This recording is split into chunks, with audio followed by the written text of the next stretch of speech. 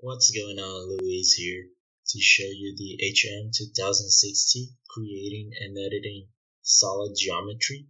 Today we'll learn how to create and make operations with solids and how 3D topology works. Let's get right to it. Open the solid geom HM file and put it on shaded view mode.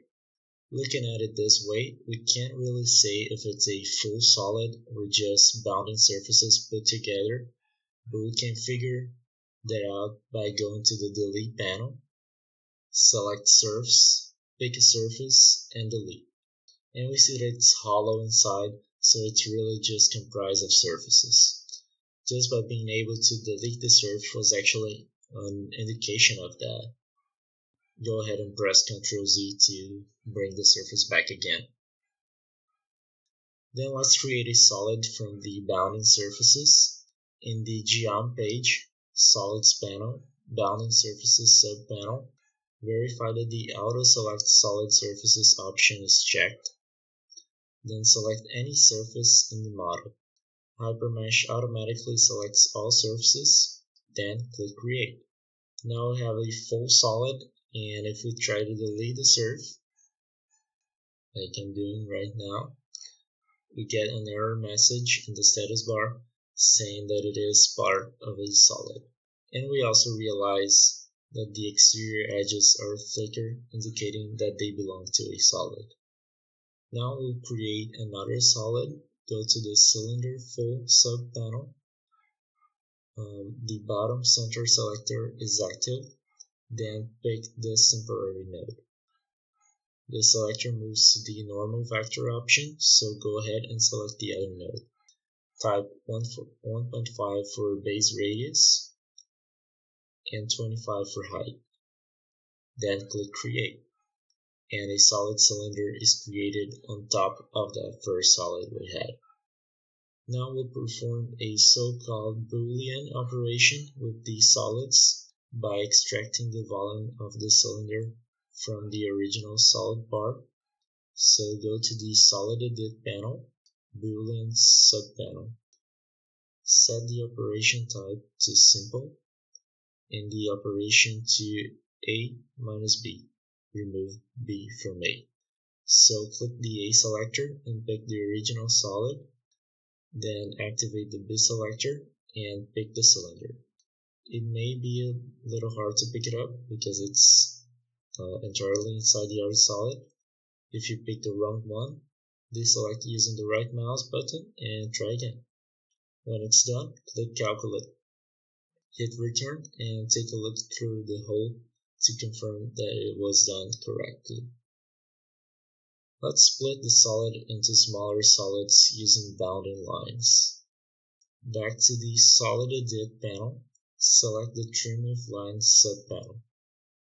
Activate the With Bounding Line selector and set it to Solids.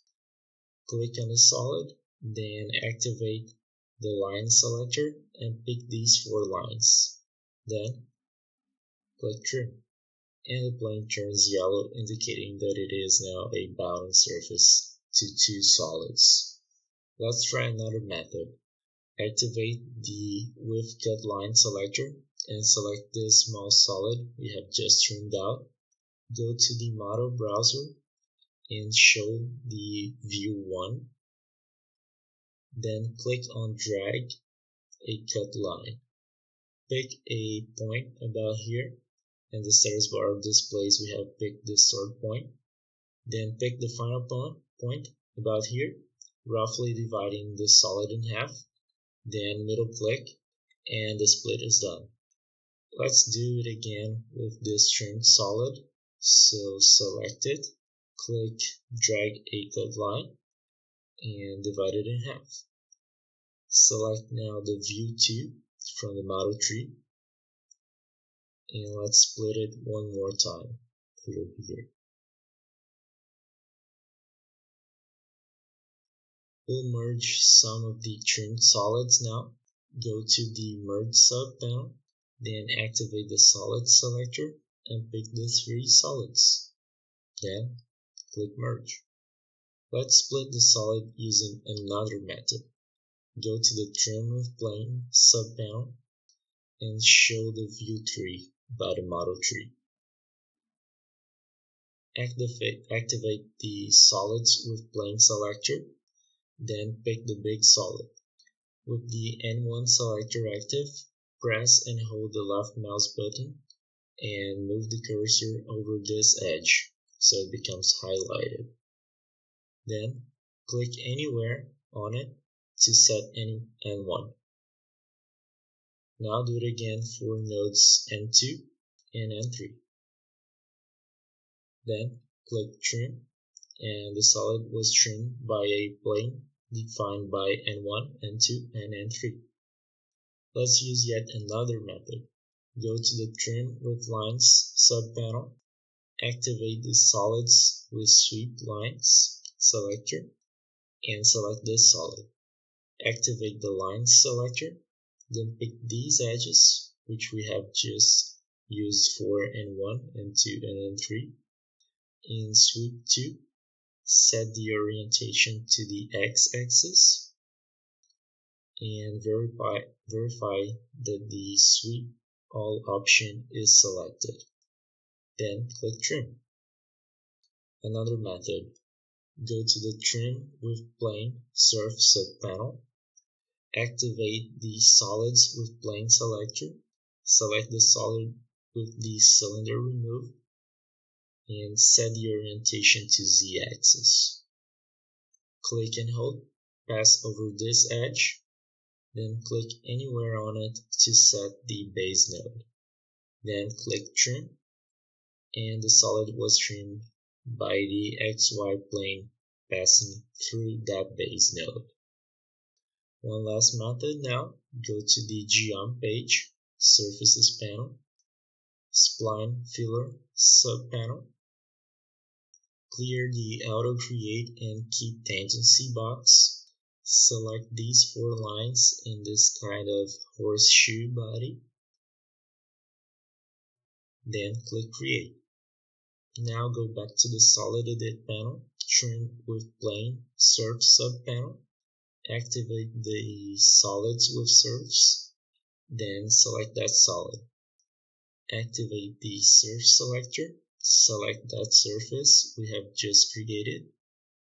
Uncheck the trimmer box, then click Trim. We could now suppress the exterior lines that are not bounding edges to make it look better. So go to the Geom page, Edge Edit panel, Suppress subpanel. Select Lines by Geometry, then select all solids and add to selection. Set the break angle to 45 and click Suppress. And now the non-bounding edges have been dashed.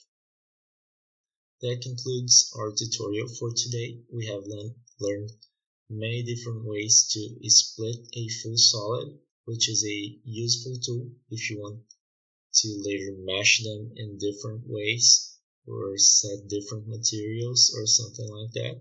I hope that was useful for you. If you liked it, give it a thumbs up. Remember to subscribe, stay tuned, and I'll see you in the next one.